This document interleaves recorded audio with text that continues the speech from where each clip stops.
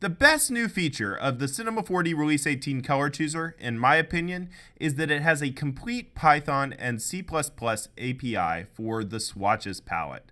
Now that's a little bit hard to show you in a QuickTip. I can open up some documentation that you may or may not understand, but I do want to point out here that the SDK support team has done a really great job of providing some nice examples for how to achieve common things with the new API methods in the Release 18 SDK. But to make the benefits of this new API just a little bit more clear, I want to show you some of the new enhancements that we've already started working on for CV-SwIm version 3.0. CV-SwIm is our Cineversity plugin that imports Adobe Swatch Exchange files, and from those it can create swatches, it can create new materials, it can create multi-shaders and gradients. It's a really handy tool when you're working with color, but its functionality was somewhat limited in Release 17 because there was no ColorSwatch API. Well, thanks to the new enhancements in Release 18, we've been able to add in that functionality and even a little bit more.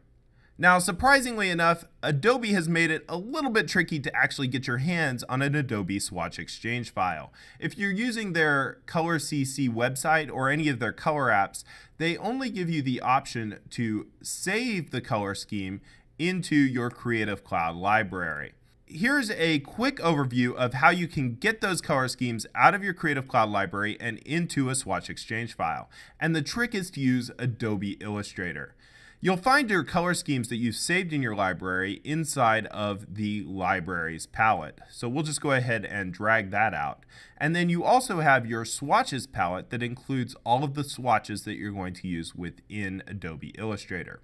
Well, in order to use these color schemes, you need to add them to your swatches, and that's how we'll export them as well. So right-click on the color schemes and choose Add to Swatches, and you'll see they show up right here in your swatches palette when you do that. Now, once they're in your swatches palette, you can go ahead and click on the menu here for the palette and choose to save the swatch library as ASE. We'll go ahead and save that onto the desktop, name it Adobe Colors.ase, and we'll go ahead and switch into Cinema 4D. Now we can merge those swatches directly into Cinema 4D's swatches palette simply by choosing File Merge and choosing that Adobe Colors.ase file. I want to make sure to turn off the option to create materials and create shaders. We're just going to update the quick storage or color swatches here, and I'm going to click OK. And now you can see that we get all of those swatches right here in our color swatch palette. Well, with SWIM 3.0, we're taking this one step further and allowing you to do some of the SWIM magic with the color swatches that are in your palette, regardless of whether they came from an Adobe Swatch Exchange file or if you created them directly in Cinema 4D.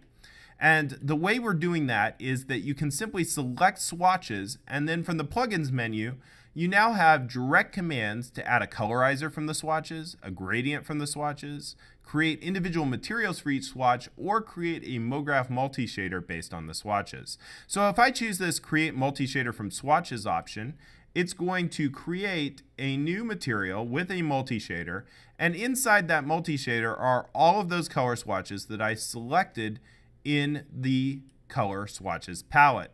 I can go up a level and copy this multi-shader, and we'll go ahead and go into my nail polish material, and I'm going to replace the color shader that I'm using here with that multi-shader simply by choosing Paste Shader. And now we've populated all of our nail polish colors from our Adobe Illustrator color swatches. And that's the power of the Color Swatch API in Cinema 4D Release 18 and what we're able to achieve in CV-SwIm 3.0. If you enjoyed this quick tip, please like, share, and visit Cineversity.com for more great Cinema 4D tutorials and resources.